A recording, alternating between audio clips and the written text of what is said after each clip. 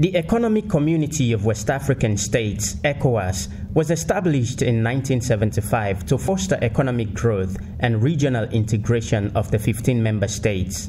But the economic goal is yet to be achieved because the intra-regional trade has been grappling between 12 to 15%, which is quite low. Through the Trade Facilitation West Africa Program, TFWA, 23 journalists from the 5 Anglophone countries in the ECOWAS region were exposed to the realities of trade challenges to be addressed for transformation and the purpose of boosting livelihoods of citizens, especially women. European Union is usually 70%, in Asia is over 60%.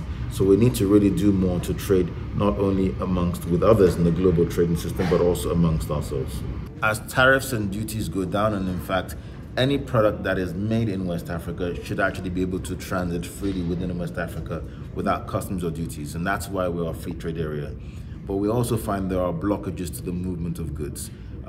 You'll find a number of obstacles, a number of barriers as you go from one country to another.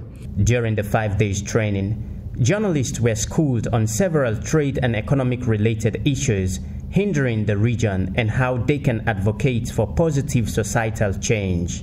The lead facilitator pointed out that the media must be active, knowledgeable about economic and trade treaties, protocols, and other instruments critical to their advocacy on ECOWAS economic factors impeding free movement of goods and services within the region. Trade and economic issues are areas that people really talk about, really know, really discuss. If you are coming into this particular scope, you must be analytical in your art. Dig deep. Work with figures. Evidence-based advocacy as an advocate.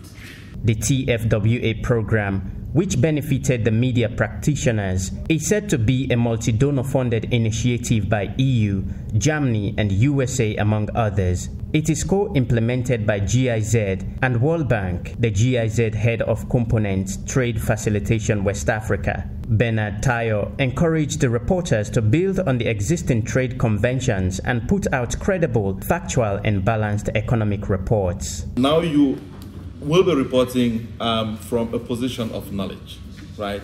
And the Trade Facilitation West Africa project is very proud to be part of that process, standing by the ECOWAS Commission in this wonderful initiative.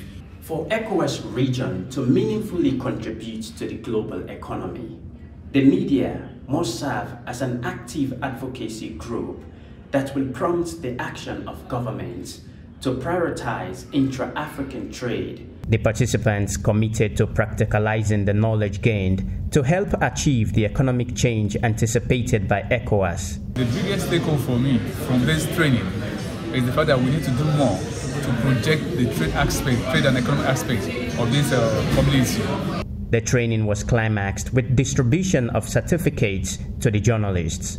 Salifu Nakamara, AWeather News, Lagos, Nigeria.